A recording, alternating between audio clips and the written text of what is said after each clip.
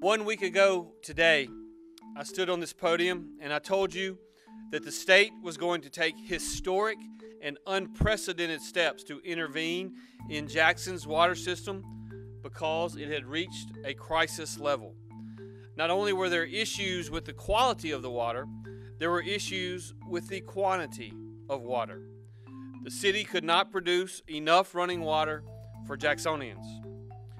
Today, some 7 days later, I'm very happy to report that we have returned water pressure to the city.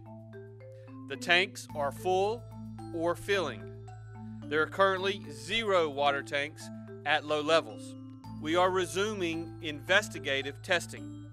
After the bad water has been flushed through the system, we should hopefully find that Jacksonians have access not only to the quantity of waters needed to keep pressure in the system, but also that Jacksonians shall have access to clean water.